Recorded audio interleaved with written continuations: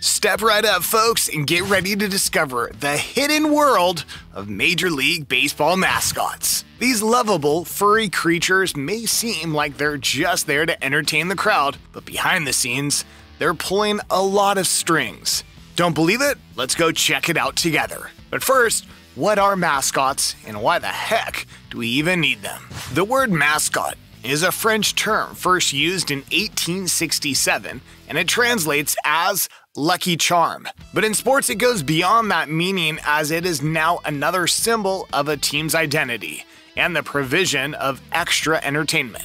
It would come into the MLB many years later and saw its first appearance through the New York Mets. The Mets were the first MLB team to introduce a mascot in human form during the opening of the Shea Stadium in 1964. The Mets had brought to life Mr. Met, who was just a cartoon drawing in 1963, co-designed by Al Avicen, a comic book artist. Mr. Met, who is depicted by a huge baseball for a head, was first worn by Dan Riley, a team ticket office employee. Riley, after serving as Mr. Met for a while, was married to a Mrs. Met, and soon they both had 3 little Mets to make one big, happy Mets family. Of course, this was a fictional marriage, but you get the idea. Mr. Met, however, lost his popularity in the late 70s and was abandoned by the New York Mets for 20 years before he was reintroduced again in 1994. He remains the official mascot of the Mets to this day, and since Riley wore the identity, Mr. Met has been worn by 3 other personalities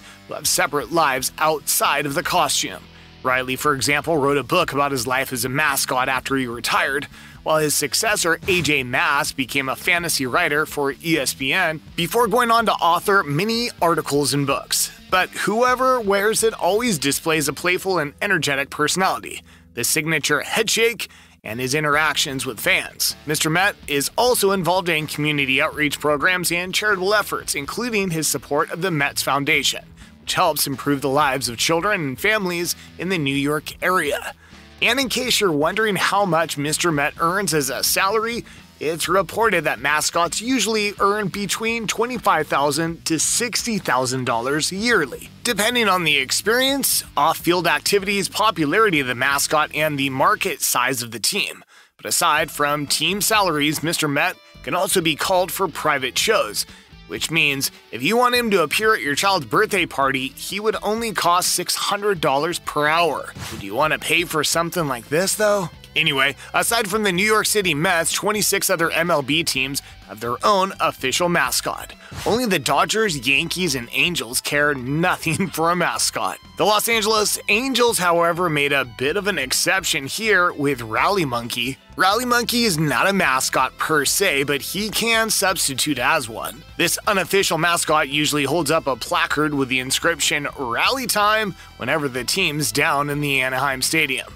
You can say that Rally Monkey has saved the Angels in crucial times before. First time he debuted on June 6, 2000, the Angels were behind 5-4 in the 9th inning against the Giants. But the Angels turned the game around before the close after Rally Monkey made an appearance. Rally Monkey also came to their rescue again against the Giants in Game 6 of the 2002 World Series. The Angels were trailing 3-2 in the series, 5-0 in the game, but ended up winning the game at the end after Rally Monkey showed up on the scoreboard and boosted his team to an incredible comeback. Alright, let us now move away from all that monkey business to continue with those teams that have official mascots. Since we can't take all 27 of them, we will focus on the most famous ones. There are several MLB mascots that are widely recognized and beloved by fans, but one of the most famous is the Phillie Phanatic. Phillie Phanatic has been the mascot for the Philadelphia Phillies since 1978 and has become an iconic part of the team's brand. The Phanatic is a furry green, bulging-eyed, long-snouted bird that may not know how to fly, but is well known for his goofy antics, energetic dance moves, and playful interactions with fans, players, and other mascots. He engages in silly jokes that appeal to children, such as shooting hot dogs from a cannon, dancing with kids on the field, and playfully teasing opposing team players. He particularly loves to play with the bald-headed spectacles sitting close to him, and sometimes stands on the roof of the Phillies dugout to do the Fanatic dance. Philly Fanatic was designed by Harrison and Erickson, two colleagues of Jim Henson, the same Henson that created Muppets. He is one of the most famous mascots in North America sports and was named the best mascot in sport by Forbes magazine in 2008. He's also been inducted into the Mascot Hall of Fame in 2005, which recognizes the top mascots in the sports industry. Another mascot that has entered the Hall of Fame is the Oriole Bird.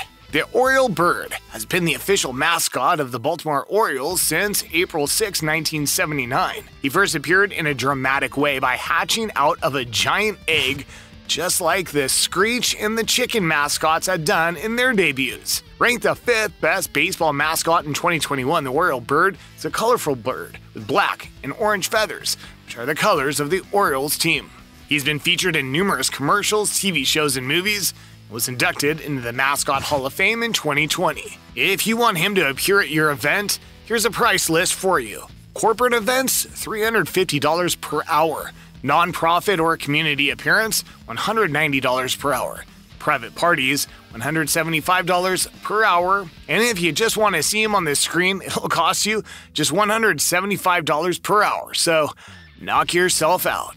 Next, let's check out one of America's favorite mascots who has a funny origin story. Wally the Green Monster is the official mascot of the Boston Red Sox, which debuted on April 13, 1997, to a crowd that surprisingly booed him on his first appearance. This might be due to the fact that he was only popular among kids as a fictional character prior to his first appearance in Fenway Park. But eventually the adults soon warmed up to him, and he's become one of the most popular mascots in the game.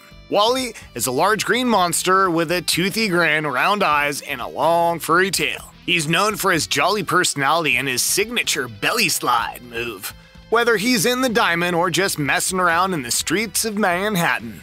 Wally's an important part of the Boston Red Sox brand and has become a beloved figure in Boston. He makes regular appearances at Fenway Park and participates in community outreach programs throughout the Boston area. He's also known for his charity work, including his support of the Jimmy Fund, a non-profit organization that raises funds for cancer research and patient care at Boston's Dana-Farber Cancer Institute. Coming up next is Slugger. The official mascot of the Kansas City Royals, Slugger, is a 6'9" lion with a crown for a mane. He also has a tail and wears the team's colors of blue and gold with the number 00 on his jersey.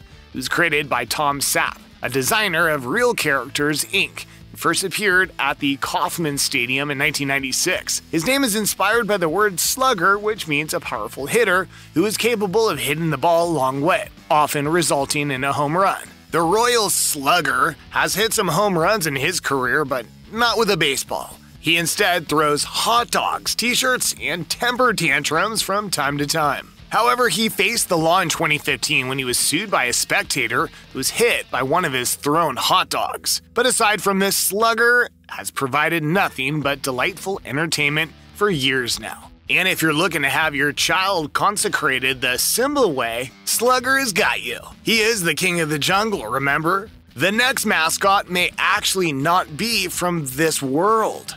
Orbit is a green alien with 2 antennae extending into baseballs, who wears an Astros jersey. He's a green, furry creature with large, bulging eyes and a mischievous grin. He stands about 6 foot tall and is known for his high-energy antics on and off the field. Orbit is known for his playful and quirky personality. His name was inspired by the relationship the Astros have with NASA. Orbit first debuted in 1990 for the Houston Astros, but was later replaced by Junction Jack when the team changed stadiums. But then he was reintroduced in 2012 to the delight of everyone. One of the things that makes Orbit unique is that he's not just a typical mascot who runs around the stadium and poses for photos.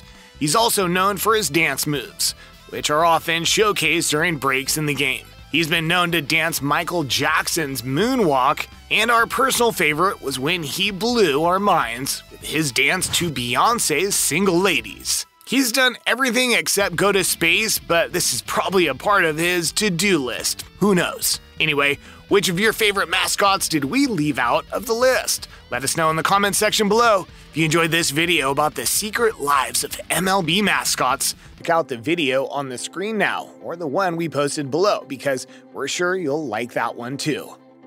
See you there.